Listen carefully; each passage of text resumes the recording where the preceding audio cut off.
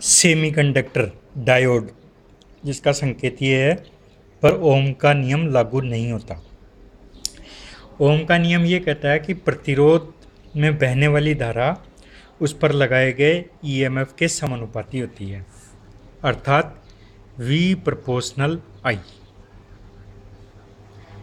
तो हम यहाँ पर देखेंगे कि V प्रोपोर्शनल I एक तो रेजिस्टेंस के लिए और एक डायोड के लिए।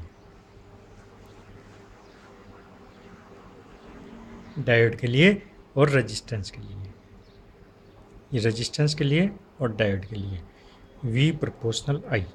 तो हम देखेंगे कि डायोड पर ओम का नियम लागू नहीं होगा। इसके लिए ये परिपथ है, डायोड है, डायोड के समानांतर में वोल्ट मीटर लगा हुआ है, श्रेणी क्रम में एम्पियर मीटर, फिर धारा जारी है या नहीं जारी उसके लिए एलईडी, और फिर रेजिस्टेंस, और रेजिस्टेंस के अक्रॉस वोल्ट मीटर, और ये हमने यहाँ लगाया हुआ है।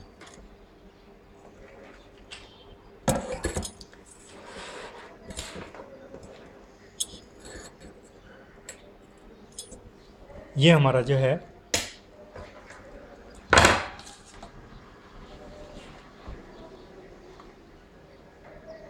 परिपथ है। डायोड, डायोड से लाल रंग का तार एम्पियर मीटर में गया, वोल्ट मीटर में गया, और वोल्ट मीटर से जो तार आया नीले रंग का तार वो डायोड के यहाँ लग गया, और यहीं से एक लाल तार एम्पियर मीटर में चला गया, एम्पियर मीटर से पीला तार एलईडी पर चला गया, एलईडी से जो तार निकला वो रेजिस्टेंस पर चला गया, और रेजिस्टेंस के अक्रॉस लाल और काले तार वोल्ट मीटर पर लग गए, और रेजिस्टेंस को यहाँ से नेगेटिव सप्लाई दे दी, डायोड को यहाँ से पॉजिटिव सप्लाई दे दी। अब हम जो है जब धारा देते हैं यहाँ से हमने धारा दे दी है,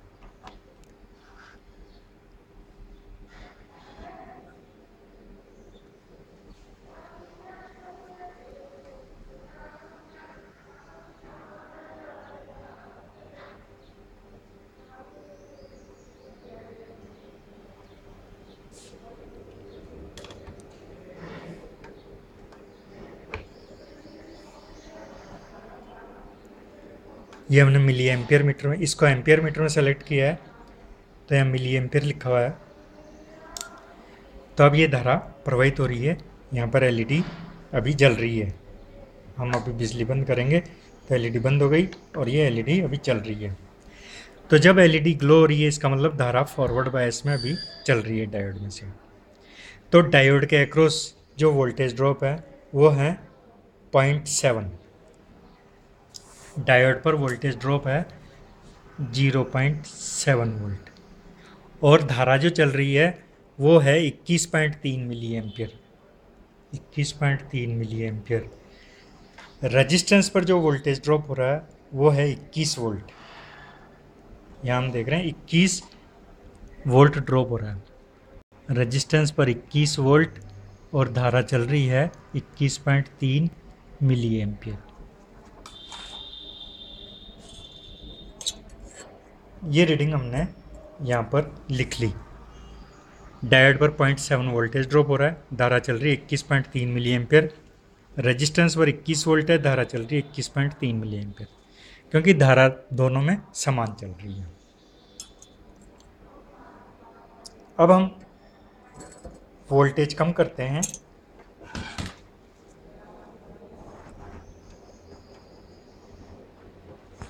इक्कीस की बजाय हम कम वोल्टेज दे देते हैं, तो धारा चल रही 15.7 मिली एम्पियर।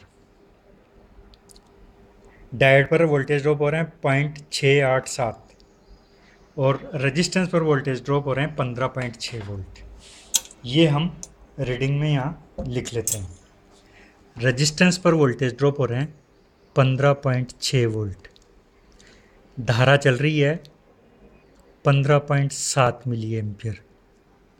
डायोड पर वोल्टेज ड्रॉप हो रहे हैं 0.687 वोल्ट, और धारा चल रही है 15.7 मिली एम्पियर।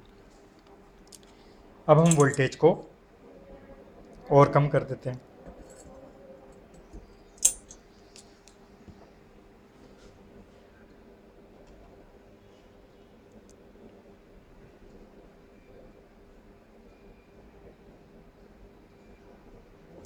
हमने वोल्टेज कम कर दिए। डायोड पर 0.657 वोल्टेज ड्रॉप हो रहे हैं, धारा 8.3 मिली एम्पियर चल रही है और रेजिस्टेंस पर 8.3 वोल्टेज ड्रॉप हो रहे हैं। ये रीडिंग हम यहाँ पर लिख लेते हैं। डायोड पर वोल्टेज ड्रॉप हो रहे हैं 0.657 वोल्ट, धारा चल रही है 8.3 मिली एम्पियर और रेजिस्टेंस पर वोल्टेज ड्रॉप है 8.3 वोल्ट और धारा चल रही है 8.3 मिली एम्पियर। तो यहाँ ये सिद्ध हो रहा है ओम का नियम कि रेजिस्टेंस में बहने वाली धारा लगाए गए वोल्टेज के समानुपाती है। यहाँ धारा भी 21 मिली एम्पियर, वोल्टेज 21 वोल्ट। धारा 15 milli ampere 15.7 milli ampere, voltage भी 15.6 वोल्ट है। धारा 8.3 मिली एम्पियर, वोल्टेज भी 8.3 वोल्ट है। तो बहने वाली धारा लगाए गए वोल्टेज के समानुपाती है प्रतिरोध पर। अब हम डायोड पर देखते हैं कि जब धारा 21.3 मिली एम्पियर थी तब भी डायोड पर 0.7 वोल्टेज ड्रॉप हो रहा है। 15.7 मिली एम्पियर जब धारा जा रही है तो भी जो है 0.687 यानी लगभग 0.7 वोल्टेज ड्रॉप हो रहे हैं। और जब धारा कम कर दी हमने 8.3 मिली एम्पियर तब भी डायोड के अक्रॉस 0.657 वोल्ट ड्रॉप हो रहे हैं। इससे ये सिद्ध होता है कि डायोड पर ओम का नियम लागू नहीं होता। जब हम डायोड को रिवर्स बायस में कर लेते हैं, फॉरवर्ड बायस में डायोड पर 0.7 वोल्टेज ड्रॉप होते हैं। फॉरवर्ड बायस में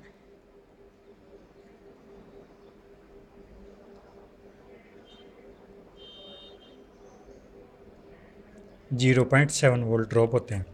अब हम डायोड को रिवर्स बायस में कनेक्ट कर लेते हैं।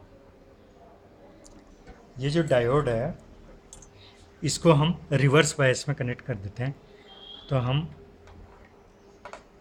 इस डायोड को निकाल के और इसकी डायरेक्शन बदल देते हैं।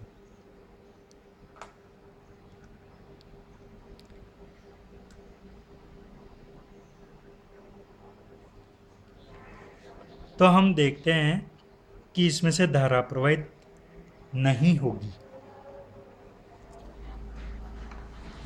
वोल्टेज दे दिए मैंने इस पर। तो अब हम देखते हैं कि इस डायोड पर 9.4 वोल्ट ड्रॉप हो रहे हैं।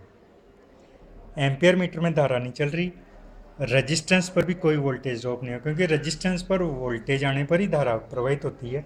मैं वोल्टेज बढ़ाता हूँ, जब मैं वोल्टेज बढ़ाता हूँ तो डायोड पर वोल्टेज बढ़ रहे हैं परंतु धारा प्रवाहित नहीं हो रही।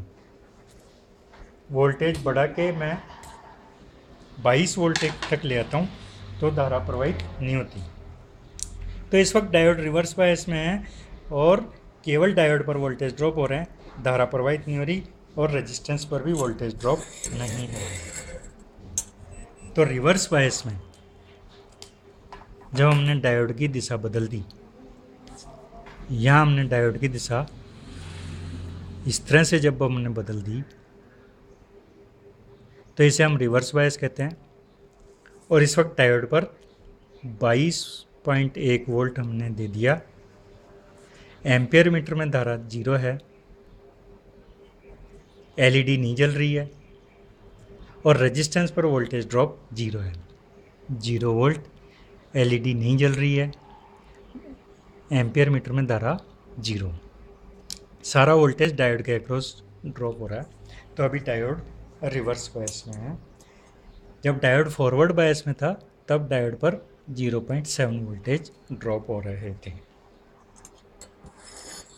तो इस तरह से हमने ये सिद्ध किया कि सेमीकंडक्टर पर ओम का नियम लागू नहीं होता।